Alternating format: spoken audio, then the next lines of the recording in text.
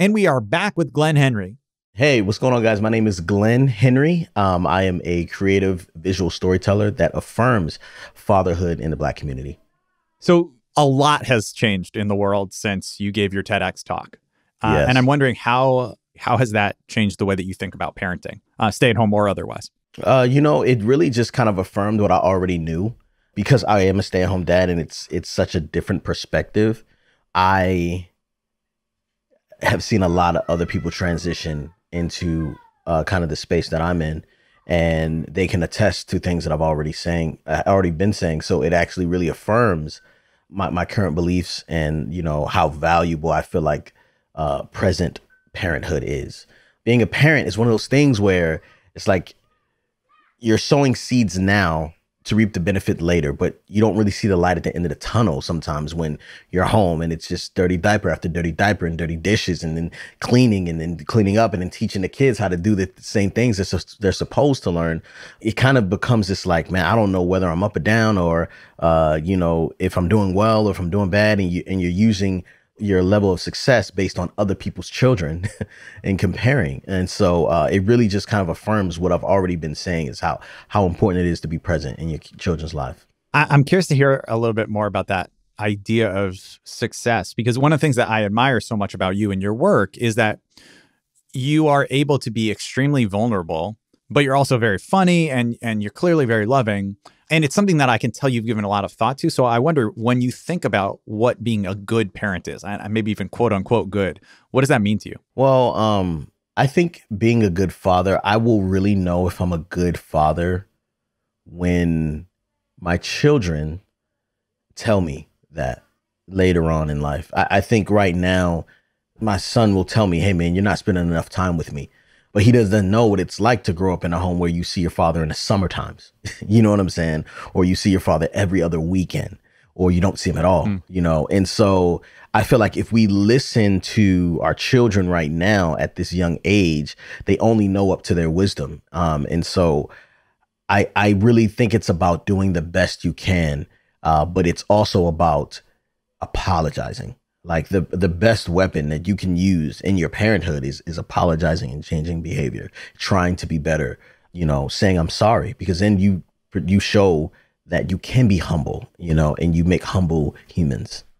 It's interesting because I feel like that idea is so different from what a lot of people think of as the importance of parenthood, right? Is like parenthood is about being the perfect role model and knowing it all and imparting wisdom, and saying sorry and changing inherently means that like you're going to show your kids that you don't know it all and you're struggling with some stuff too, the same way that they are. Yeah, like that whole thing is kind of the point. You can try to be the perfect role model. You can try to be this perfect specimen of humanity and set the bar really high for your kids. But it's only going to make them feel like if they fail, they did something wrong. And when you fail, you're actually moving forward, and it's okay to fail forward. That is just super valuable. And I want my children to see me cry. I want them to see me struggle through a lot of the decisions I'm making. And the reason I make the videos I make is so that my children won't have to wonder when they're 30, when they're 32, and they have their first kid.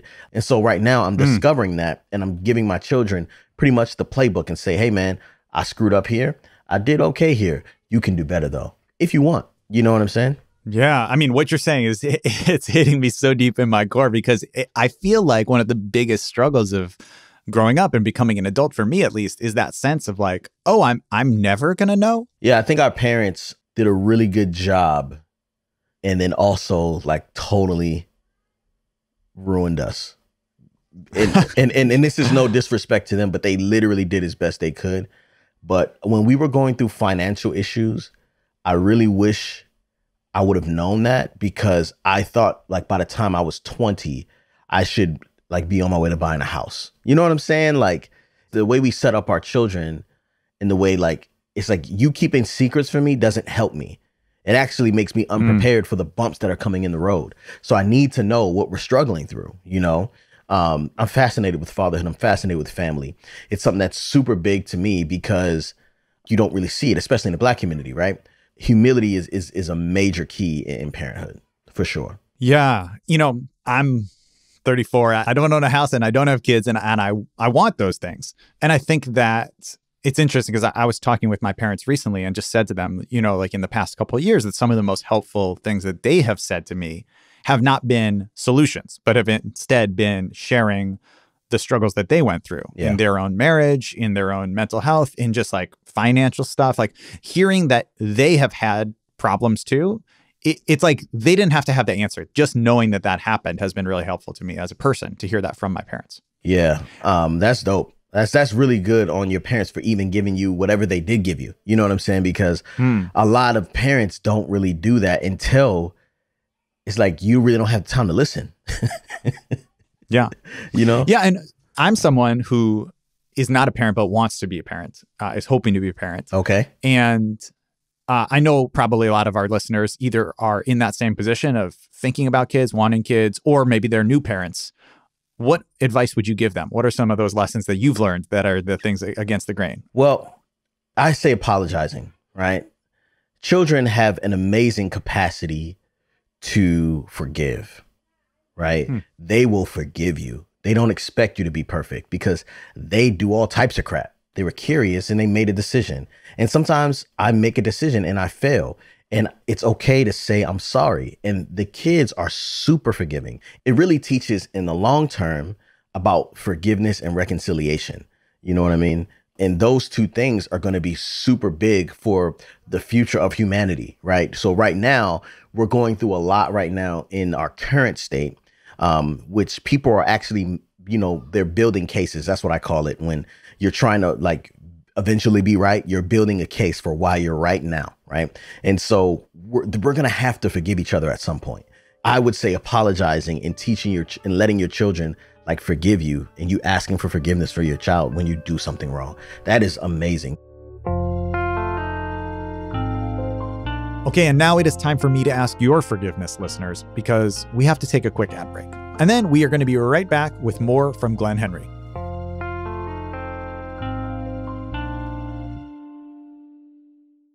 And we are back with Glen Henry. Let's hear another clip from Glen's talk. This is Glen telling the story of how he became a stay-at-home dad in the first place. See, we were spending about 40% of my income on childcare. We had one child. And we were pregnant with our second child. And we were trying to figure out how we were going to fix this whole thing of this money situation. And she said, hey, babe, I got a great idea. I said, what's up? She said, I think you'd be a great stay-at-home dad. I was like, why would you say something like that? She said, because babies like you. I was like, no, they don't. She was like, no, they do like you. And I think it would be great for our children to see what love looks like coming from a father. I was like, okay. So I had issues with this because I haven't seen a lot of stay-at-home dads before, and I thought men would judge me. So get this. I said this. Please don't be offended. I said this. I said, that sounds boring. And what do stay-at-home moms do all day anyway? She smiled at me, a smile only a woman full of knowledge can smile, and said, well, since this should be easy for you, and it will save us some money, it seems like a no-brainer. Fast forward 6 months, I'd been a stay-at-home dad for about a week. I was standing in my bathroom, looking into the mirror, crying, tears running all down my face. My 1.5-year-old was banging on the bathroom door because I locked him out, crying, tears running down his face. And my newborn was in the bassinet crying, tears running down his face. I looked at myself in the mirror and I said, which one of your friends can you call? I'm calling a bomb threat, man. We got to get out of here. See, I had traded my manager for my children. I didn't know what I got myself into. I thought I knew everything about being a stay-at-home parent. And in fact, I knew nothing at all. Because even though my manager at least my children were a lot cuter than my manager, they were just as demanding. Glen, in your TEDx talk, you have some really hilarious stories about the mismatch between how easy you thought parenting was going to be and how difficult it actually was. What would you say to folks who are listening right now And right now, today is a complete parenting meltdown day for them. What do you say? Man, it's super hard. Those days feel so heavy because like you have emotional exhaustion, right? You've been like physically tired and like, I don't know, you played sport, you did something, you just clunked out, right? And you just can't stay up. Like having a child and they're crying all day, having another one, and then having a spouse and then having bills, and then having a pandemic, right? It weighs on you so heavy, but you can't go to sleep and rest because other people are relying on you for their survival. So, man, I understand, but I have to, like, what I would do in this situation is document, because other people are going through what you're going through, but they think they're alone. So if you can find the courage to turn on your phone and turn on your camera and make the most out of the situation by laughing or just documenting what's happening, other people will be able to lend a kind word. They may be able to, buy you some groceries. Like you just never know how many people want to help, but we don't know because we don't expose ourselves and let people know that. So, man, it's super difficult. And just to say I was a fool when I thought it was easy, everything is about perspective. I think it's also such a powerful idea to, when you're in those moments where it feels like things are closing in and you're all alone, to then like turn outward and just share what's happening with people around you. It's difficult, but it's like so worth it. Like right now, like as we're sitting here, I'm watching my son, my oldest son, hold hands with my youngest son, walking him around, and then he asked to get picked up. Now, my son is learning fatherhood messages because I was present at his age. You know what I'm saying? With him as a baby. And so he knows that like, I'm the big brother. I'm the oldest kid in the house. I got to help, so he picks up his little brother. He takes care, and we're building legacy here. So it's worth it. It's interesting to hear you talk about legacy and the messages that you're sending, because I know from reading some of your writing and from what you've talked about in videos that one of the big reasons why your work is important to you is combating some of these toxic ideas that are in the culture around Black fatherhood. Yeah. Could you just talk a little bit about why that's important to you and how you go about doing that? My dad had joint custody, right? So I would be with him in the summer times, and I'd be with my mom throughout the school year. There wasn't a whole lot of families that, like traditional families would be mom, dad, and then the kids. There was like a single mom and then, 2 kids, 3 kids, a grandma, an auntie. You know what I'm saying? Like it was like, a single dad. Like it wasn't a lot of family, right? Traditionally. And so growing up, I didn't want to be a dad. I was like, I had like a little bit like, man, I want that. And I just like, I don't see this enough. So it's like, I don't want to be a dad, When one of my friends would get pregnant, or get their girlfriends pregnant, it was kind of like a death sentence. We were just kind of like, oh man, so sorry to hear that. Like, man, you screwed. Your life is over. You know what I mean?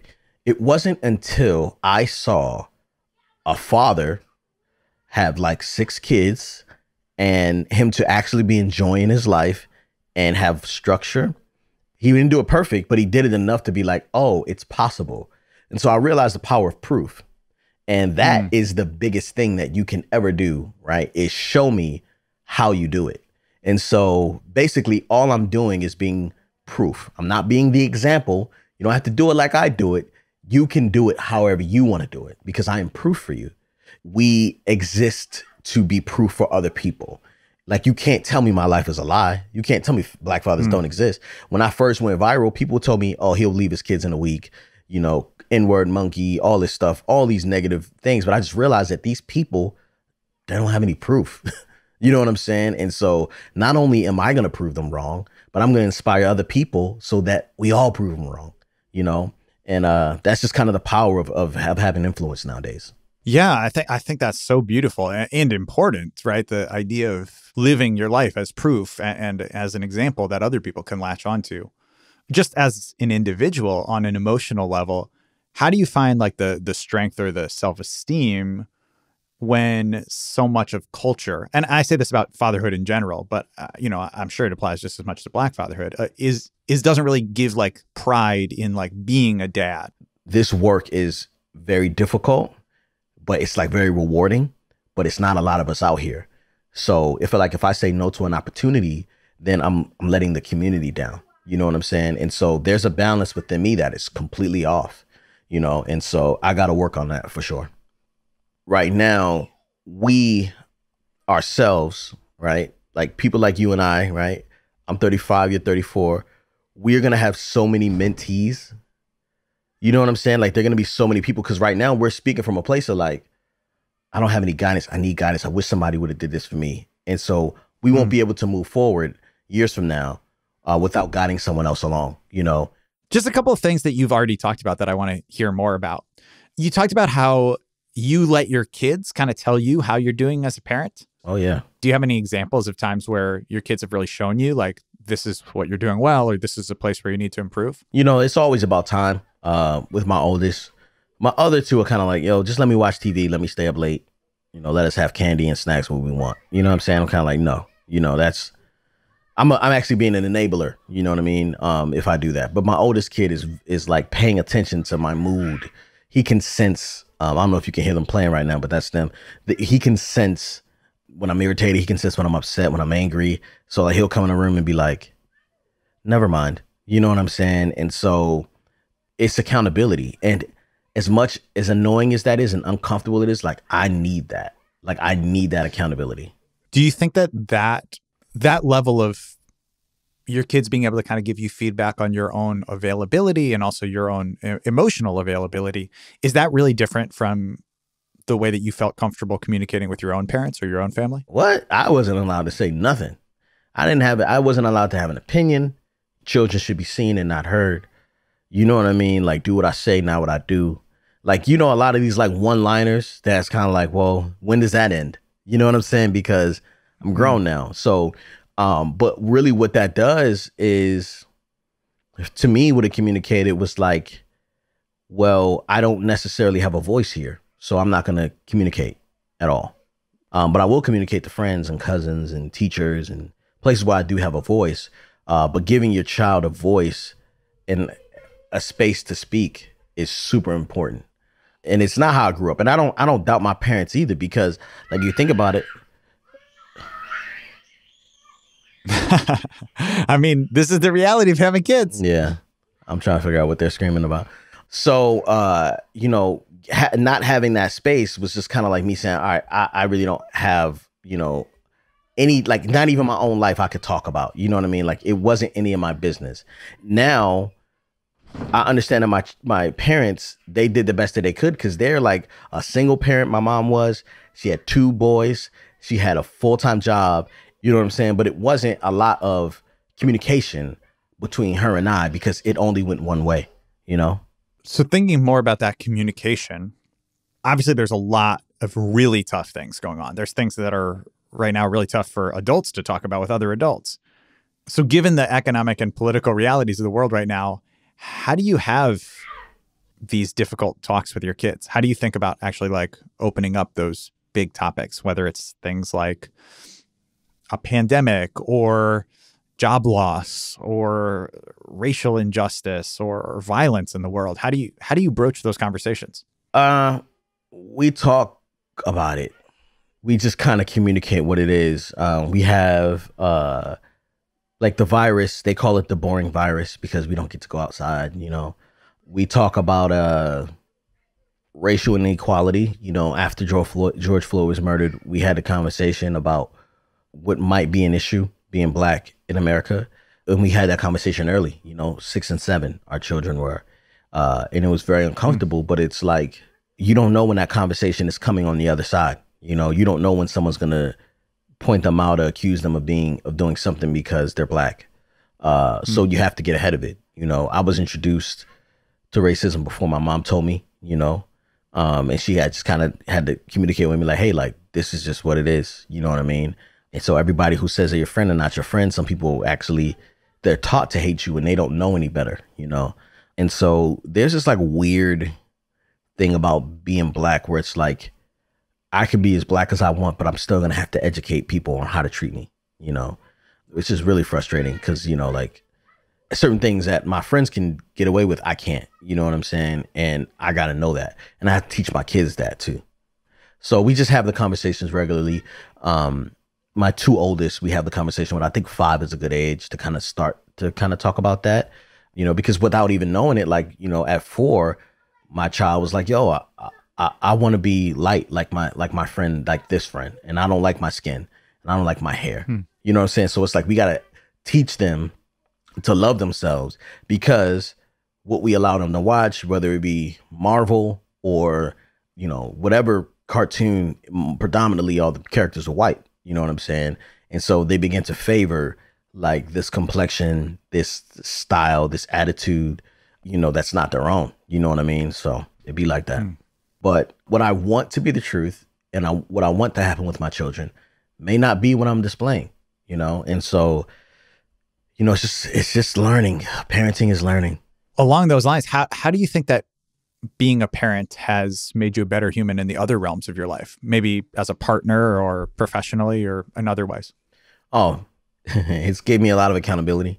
You know, I thought that, you know, being a patient father was all I had to be, until I realized that like my patience was limited based on the role I was presented or who I was around. And so I'd rather be a patient person, not a patient father. And so it challenged me outside of, you know, just being a father, you know what I mean? Or kind. And these things like seem like, oh yeah, you should be kind. But, you know, we're kinder to people we respect. We're kinder to people we love. We're kinder to people who are more attractive. Like, that's just what we do as human nature. And it's kind of just challenged me to know that, like, you can't just be a kind dad. Like, that's the bare minimum. Duh. Anybody can be nice to a baby. You know what I'm saying? Like, challenge yourself and be a kind human, be a kind pedestrian, be a kind brother, you know? So it's really just kind of got me thinking that, like, you know, anybody can look good to their kids. You know what I'm saying? You got to step out and try to be better for humanity. And, you know, it's something I'm working on.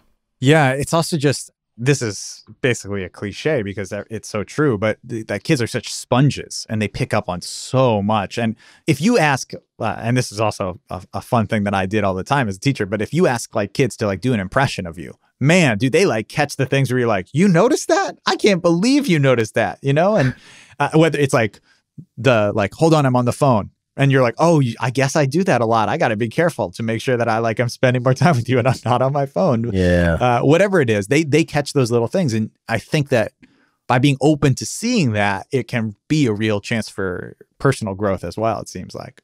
You know, it's crazy. I've never done that before. So I can't wait to do that because I'm... Oh, that's a video for you. Listen, I'm not even going to take a cut. You get that one for free. That's payment for being on the podcast. Look at you. I love it, man. That's a great idea. I'm going to try that for sure. We ask these last 2 questions to everyone. All right. What is one idea or book or piece of music, or what's one thing that has made you a better human? Idea, book... Piece of music, album, movie, TV show, anything. Okay, so it's a scripture. It's Galatians 6:9, and it says, let us not be weary in doing good work, for eventually we will reap a harvest if we do not give up. It's all about working, and don't get tired. Just if you're doing good work, like just keep going, and eventually it'll work out. And that's eventually what happened with the YouTube channel. I started it like I want to tell people how great it is to be a father. And the plan was that in 15 years, I would be able to write books and speak at a TED talk. 2 years later, it happened. You know what I'm saying? And so I had the vision for 15 years and it happened 2 years later because I was consistent and I didn't give up. So that's the scripture, Galatians 6:9. I love that. And last question, what is one way in which you personally are trying to be a better human right now? I am in therapy. That is the one way I'm trying to be a better human. I am held accountable to my thoughts. I am focused on recognizing and dealing with the traumas of my past, being present for my children now, my wife now, and also providing for my future. And therapy is the only way I'm going to get there. So I'm very grateful. Glen Henry, thank you so much. This has been a pleasure and an inspiration. And I admire the work that you're doing and the person you are. And I'm so glad we got to have you. Thank you so much. I appreciate it. I'm so glad to be a part of this, and I'm excited for you guys. Can't wait to promote this.